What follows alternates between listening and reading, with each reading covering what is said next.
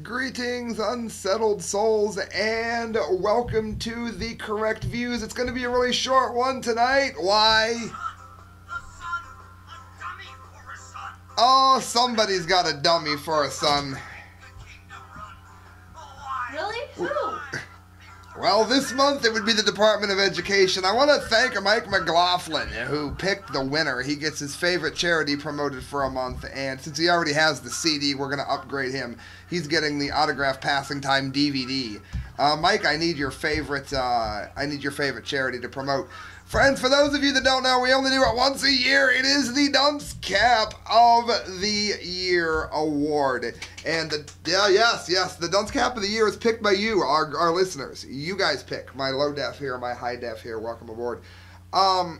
You guys pick based on your votes. And your votes have given it to the Department of Education. To catch you up, and you can find the whole show, type in The Correct Views, DOE, which I know can also be Department of Energy.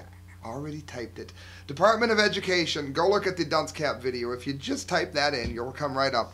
Well, they had the most complicated way to teach Common Core ever. Crastel, did it make any sense at all to you? Absolutely not. She wasn't cross-eyed before she read this. I haven't been able to get it fixed. It was like 8 months ago. Well, we mailed them a Dunce Cap, like we've done to the FBI, like we've done to John Kerry. What, did Sam send a Dunce Cap to the FBI? Yes, I did. You know what? They took it. The Department of Education decided to send theirs back to me, so they're not getting a return address this time.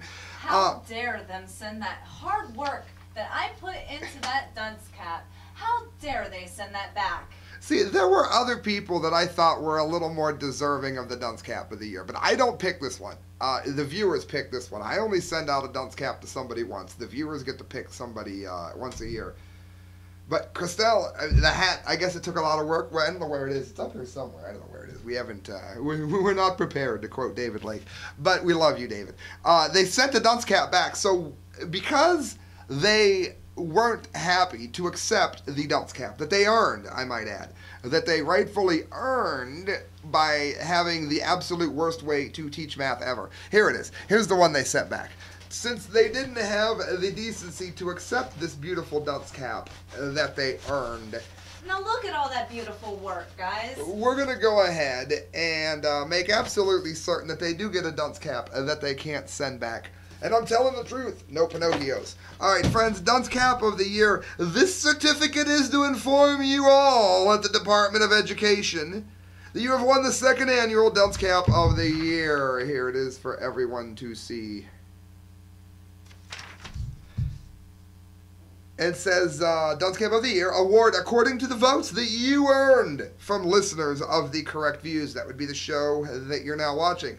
The first award came from TCV, but this award is even more special, I wrote, because your idiocy has been noticed not just by us, but also by our many viewers, many of whom have school-aged children that are being dumbed down by your very standards.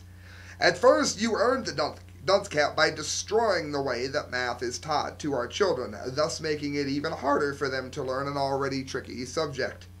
You then, I go on, rather than accept the Dunce Cap that you earned via your own stupid ways, decided to mail back the Dunce Cap to The Correct Views.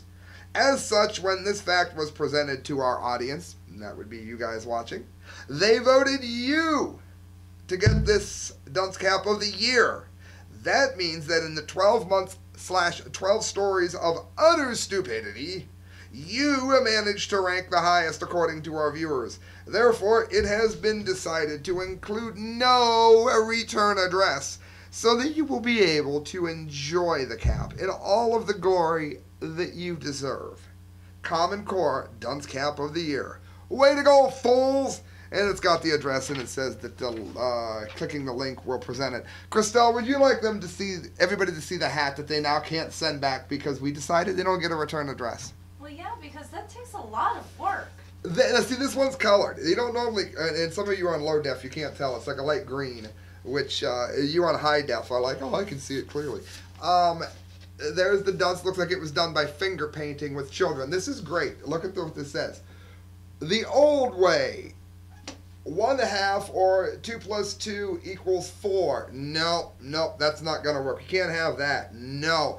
What we got is add 2 plus 2. First add 198 to each number. 200 plus 200 is 400. Then minus 300. Then minus 300. 400 minus 300 is 100. Divide by 2. 100 divided by 2 is 50. Lastly, minus 46. 50 minus 46 is 4. Correct. This is great. It says 4 divided by 8. Wrong. Question mark. And of course, there's all kinds of common sense ways that you would normally write it here, and they are all listed as wrong. And then she went to the well, friends. I had mentioned if she wanted to work it in, and she did. The wall. Wrong. Do it again.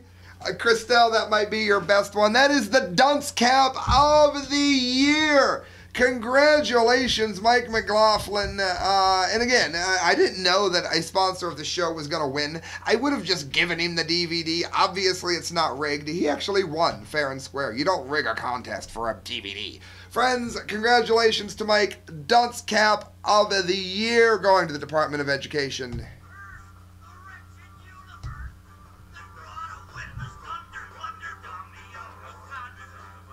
Good night, friends. God bless.